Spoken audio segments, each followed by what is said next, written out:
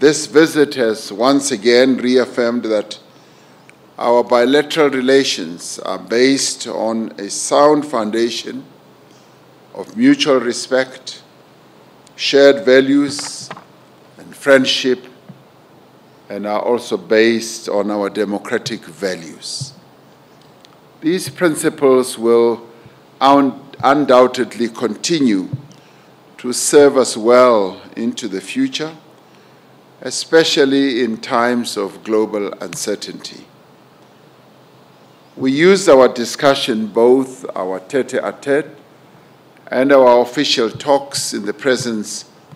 of our respective delegations,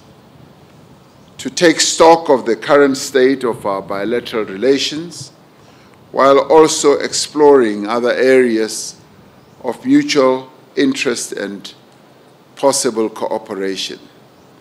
And we recognize that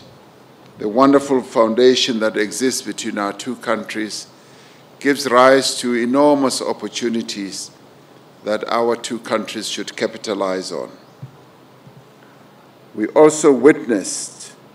the signing of agreements and memoranda of understanding, as you correctly said, and this builds on the other agreements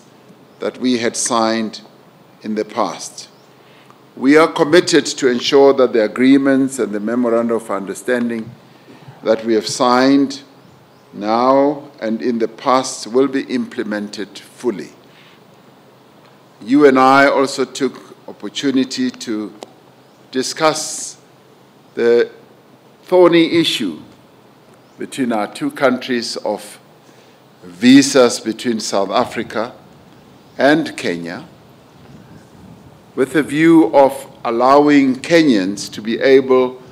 to visit South Africa on a free visa basis, that is, without having visas. We agreed that indeed Kenyans should be able to visit South Africa without requiring them to have visas, and that this dispensation will commence on the 1st of January in 2023, and that our officials will speed up the processes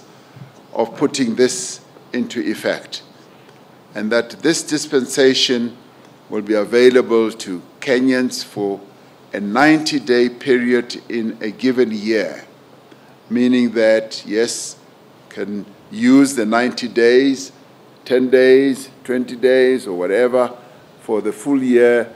Kenyans will have a full 90 days to be able to visit South Africa, and we will be able to review this and get reports from our ministers within a year and see how this is functioning. This will also be underpinned by other processes that we have agreed should take place, close monitoring of the implementation of this process, and also be able to have a return policy of those, as we call them, elements that would be undesirable to be able to be returned to Kenya. And this, in many ways, just strengthens the relationship between South Africa and Kenya, but more importantly, the people-to-people contact, because as you and I observed, Kenyans and South Africans have multiplicities of relations, both business, social, communal, at a relatives level. They want to be able to travel, and tourism also between our two countries will be greatly enhanced through this.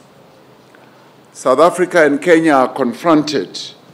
by a number of challenges, almost similar challenges of poverty, inequality, and unemployment. Since 2020, South Africa has been implementing what we crafted as the Economic Reconstruction and Recovery Plan to lift our economy out of a prolonged period of slow growth but a period that was also negatively impacted by COVID-19.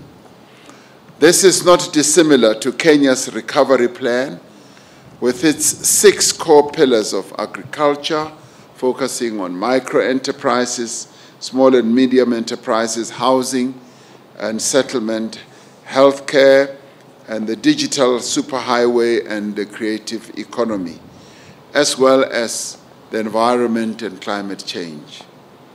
There are definite opportunities for South Africa and Kenya to share experiences and good practice in the implementation of these various economic opportunities that are given rise to by the plans that we both have adopted.